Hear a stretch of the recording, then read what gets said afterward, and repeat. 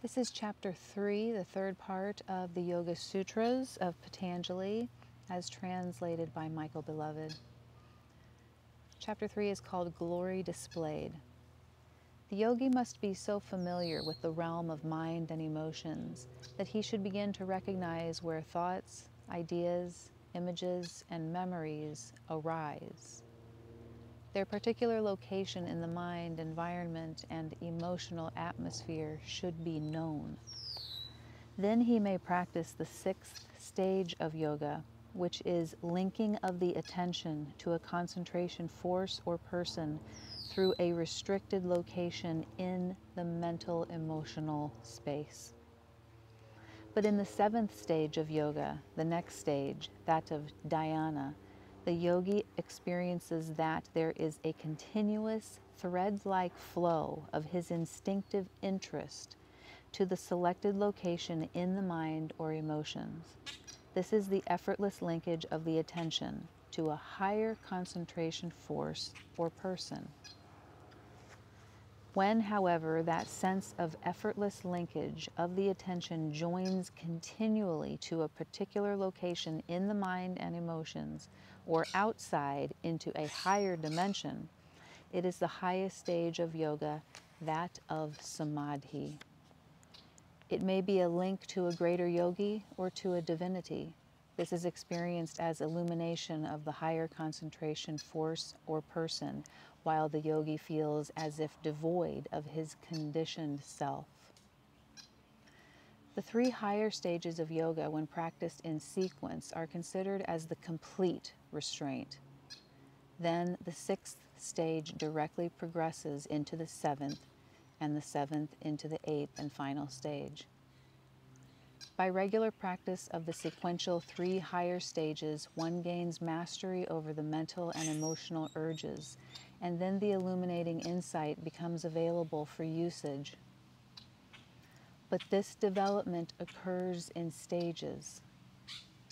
This higher yoga concerns voluntary control over the psychological organs in the mind and the creative urges in the emotions. But even that initial mastership of the three higher stages of yoga is external in reference to meditation, which is not motivated by the mental and emotional energy. Therefore, you should strive to reach the advanced stages. It may be asked, what is the description of the mind and emotions when the creative urges cease? The answer is this. The mind energy and emotional feelings periodically assume of their own accord a stillness wherein there is no activity. This happens just after an idea or image subsides and just before another one begins. The interim period may be long or momentary. When this happens impulsively, a yogi has no control over it, but he should still observe it and focus sharply on the blank interval. He should carefully note that the location where the idea or image subsides. He should attach his attention to that place in the mind or emotion environment. When practicing, however, he should, with attention, suppress any emerging idea or image and hold his mind or emotion in that blank state so that no other idea or image expresses itself. When one learns how to use the attention to suppress any emerging idea or image and to hold the mind and emotions in that blank state, that mastership causes a flow of spiritual peace. Impressions from that restraining activity do enter the memory. Those records of it aid and support the yogi, giving him more and more power over the impulsive creative urges. When a yogi first gets a foothold on this mastership, he notices a decrease of the various impulsive objectives of the mind and emotions, and an increase in the blank duration which occurs between the emergence and the dissolution of ideas. The blankness of the mind and emotions is the desired objective for that initial samadhi practice, even though perception will develop later in it.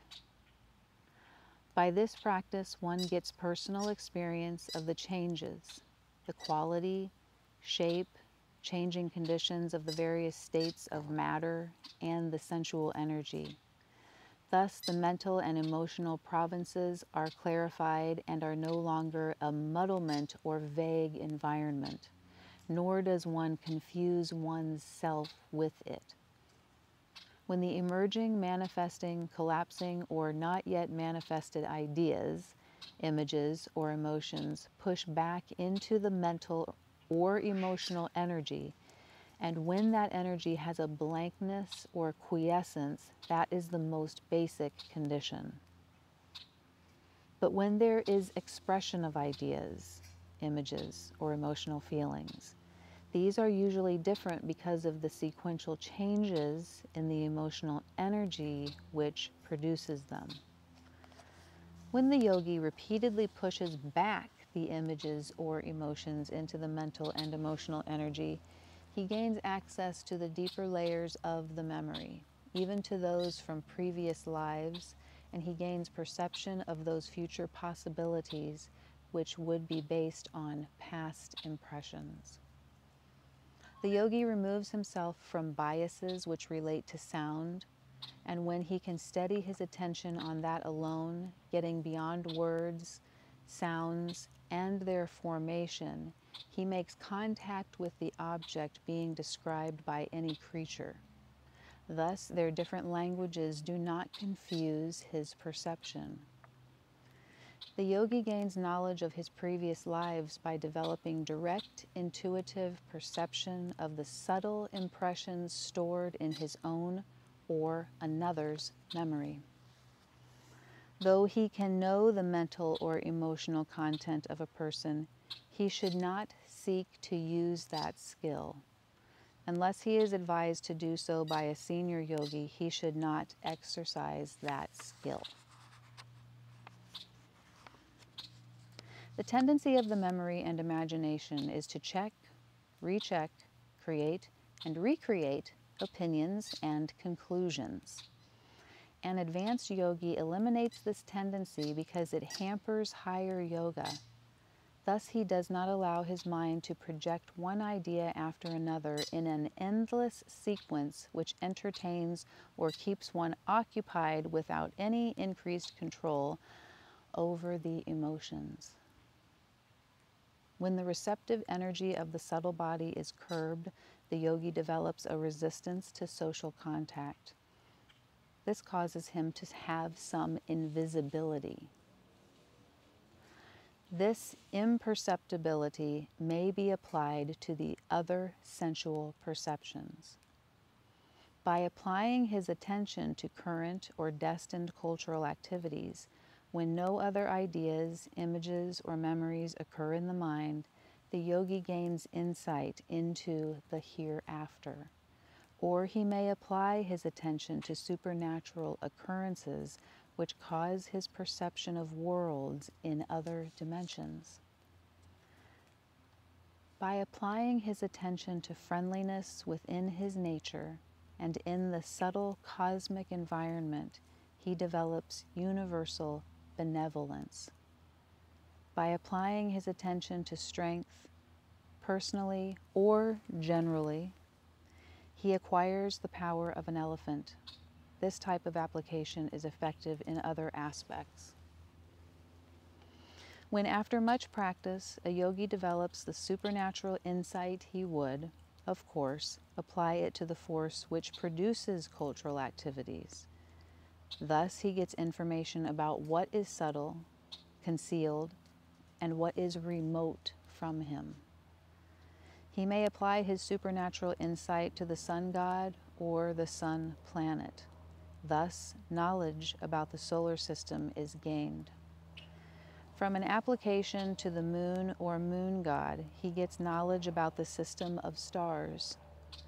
By application to the pole star, he can know of the course of the planets and stars.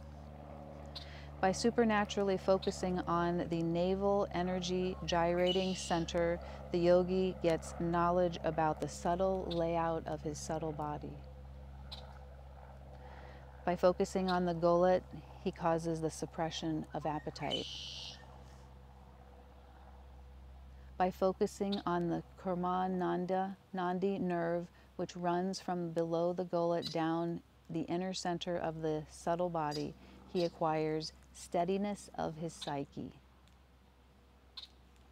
By focusing on the shining light in the subtle head, he gets views of the perfected beings.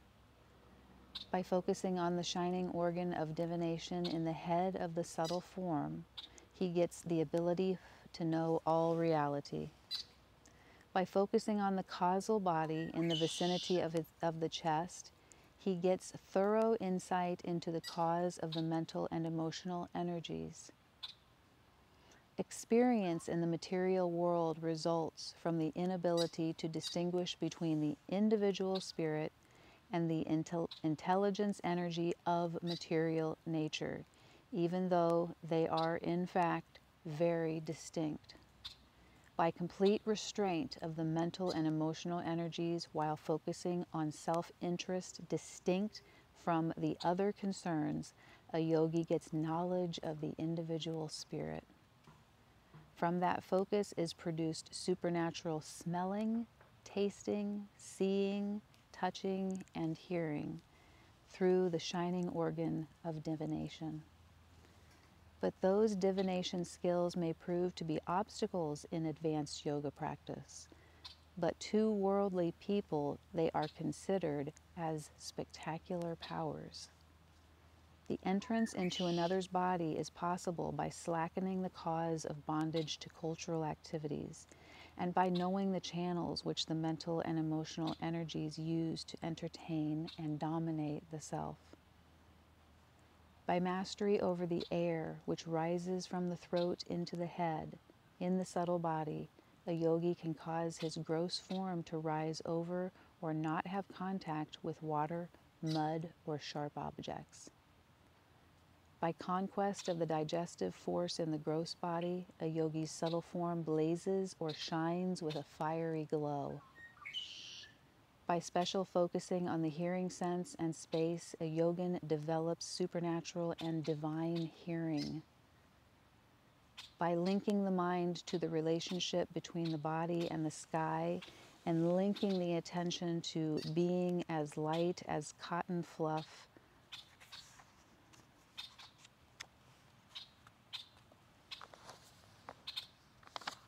a yogi acquires the ability to objectively pass his subtle form through the atmosphere. By restraining his response to the mental and emotional energy, which is universal, a yogi achieves the great bodiless state. From that, the great mental darkness which veils subtle light is dissipated. By restraining his mind and emotions while linking the attention to gross forms, real nature, subtle distribution, and super subtle states of matter, a yogi gets conquest over them. From the assumption of minuteness and other related mystic skills come the perfection of the subtle body and the non-obstruction of its functions. Beautiful form, charm, mystic force, diamond-like definition come from the perfection of the subtle body. This is attained by mastership of Kundalini Yoga. From supernatural linkage to sensual grasping, to the form of the sensual energy, to its identifying powers, to its connection instinct, and to its actual worth, a yogi acquires conquest over his relation with the sensual energy. Subsequently, he progresses into conquest over the influence of subtle matter and over the parting away or dispersion of the mental and emotional forces, having the required swiftness of mind. Only when there is distinct discrimination between true perception of material nature and the spiritual personality does the yogi attain complete disaffection from the same nature and all applicative intuition to whatever he encounters. By a lack of interest, even to that skill, when the cause of that defect is eliminated, the absolute isolation of the self from the lower psyche is achieved. On being invited by a person from the gross or subtle mundane place one would attain if the body died, a yogi should be non-responsive. On being invited by a person from the gross or subtle mundane place one would attain if the yogi died, a yogi should be non-responsive, not desiring their association and not being fascinated. Otherwise, that would cause unwanted features of existence to arise again.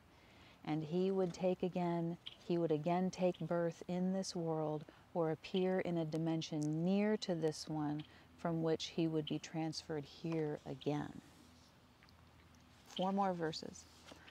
By supernatural linkage of his attention to the moment in time and to the sequence of moments, the yogi has detailed supernatural information.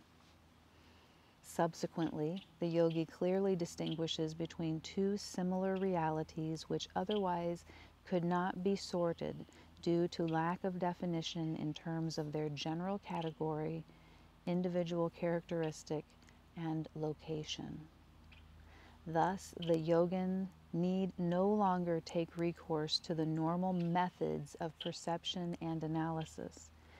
For him, the distinction caused by subtle discrimination is the crossing over or transcending of all subtle and gross mundane objects in all ways they are presented. When by mastership of Kriya Yoga there is equal purity between the intelligence energy of material nature and the spirit, then there is total separation from the error-prone, spiritually misleading, mundane psychology. That was chapter 3, part 3 of Patanjali's Yoga Sutras, Glory Displayed. This translation is available on Amazon by Michael Beloved. Thanks for listening. One more chapter. Chapter 4 is next.